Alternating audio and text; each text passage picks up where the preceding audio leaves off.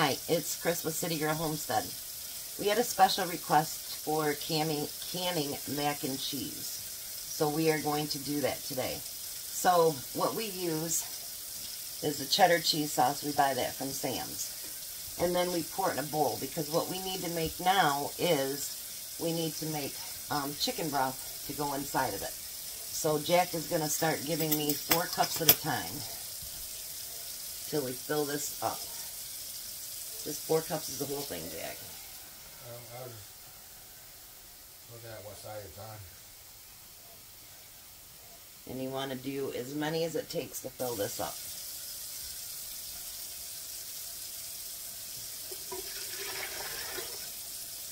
So as he's filling that next one up, it's a teaspoon. So we're going to need 4 teaspoons, so that would be a tablespoon.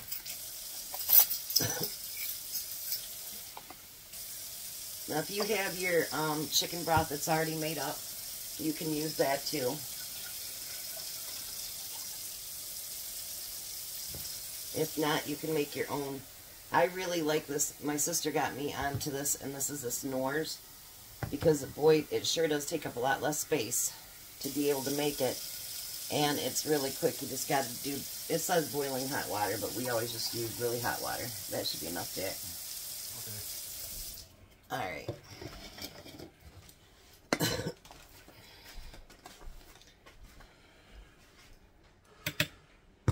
So, we have all that in there. I keep blocking the camera. And we're going to stir all that together.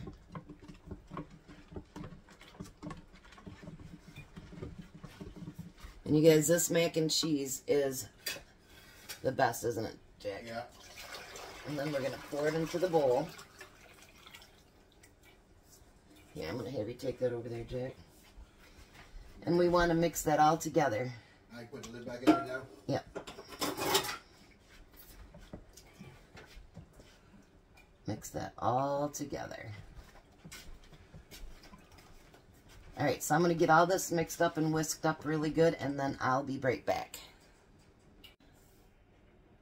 Alright, so we have everything mixed together. So now the next step is we need to put noodles in all of these.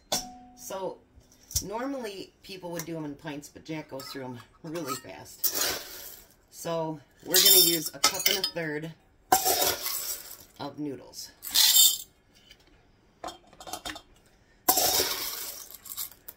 So if you were just doing pints, it's 2/3 of a cup. I'm going to go through and do all these cups first.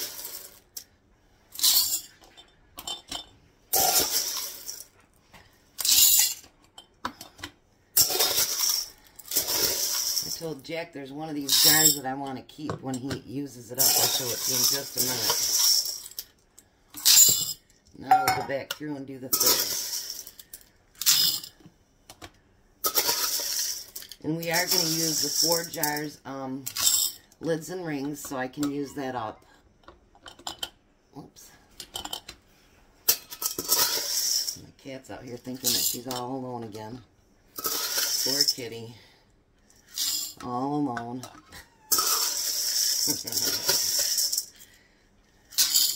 She doesn't understand why everybody isn't petting her, since she's awake and she should be petted. That's just the way she is. Alright, so let me show you this jar before we get started. It just says Mason on it. And then on the back, I'll show it to you if you can see it. It says 1776 to 1976, and it's got the Liberty Bell on it. Isn't that really cool? So, when he gets done with it, I want it. So now we do, before I do this, I have to tell you, this is not the 4-letter word approved, blah, blah, blah. This is totally Rebel canning. So, keep that in mind when you do it. This is Rebel canning. So now, because the noodles do expand, you want to go to the 2-inch headspace. So that would be right where this jar starts to come up, because your noodles are going to expand and they're going to cook while they're in there. And believe it or not, you can ask Jack, it does not, does it, Jack? It does not get mushy. Nope. This mac and cheese, honestly, you will love it. Jack. Oh, yeah. That's why we're going to do more for Jack, because Jack has almost went through all of his. And we make it by the quart for Jack. He's sitting there rubbing his fingers together. Now what we do for this one is, I'm going to clean the lids, the rims, sorry, my terminology is not too good today, I guess. And I'm going to use just the water again. And make sure you clean that lid very, very good. And with this, you wouldn't want to use your vinegar anyway because it's dairy. And so you don't want to get, you know, vinegar into dairy. And then we're going to put the lid and ring on from 4 jars.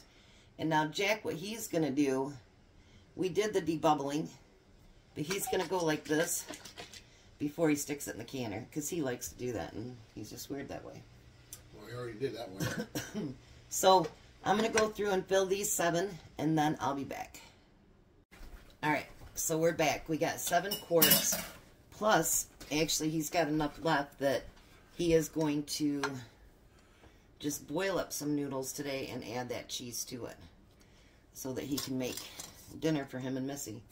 Maybe add some hot dogs or something to it, Jack. Yeah. Then you can shake it up, baby.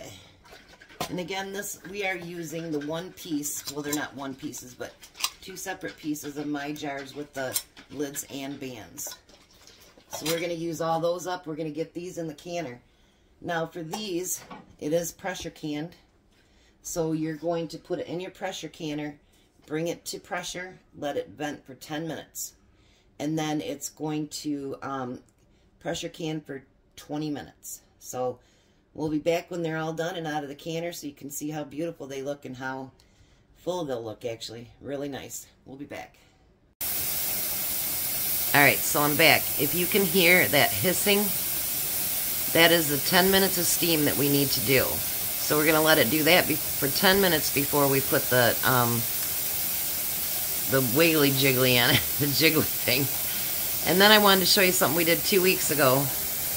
There is the homemade potpourri that we made with the dried apple peels, and it smells amazing, doesn't it, Jack? Yeah, it does. It's really good. You guys have to try that. So we'll be back when it's done. Alrighty, so there is the mac and cheese. Doesn't it look gorgeous? So this is why you need the full 2-inch headspace, because if you notice it, it'll fill it right up. And the noodles do not become soggy, nothing. And honestly, it looks like they've all sealed already. Alright, so then we've used our 4-jar lids again. And I'm telling you guys, if you can and you love macaroni and cheese, this is a great one to have. Give it a try. You'll love it. Have a blessed day.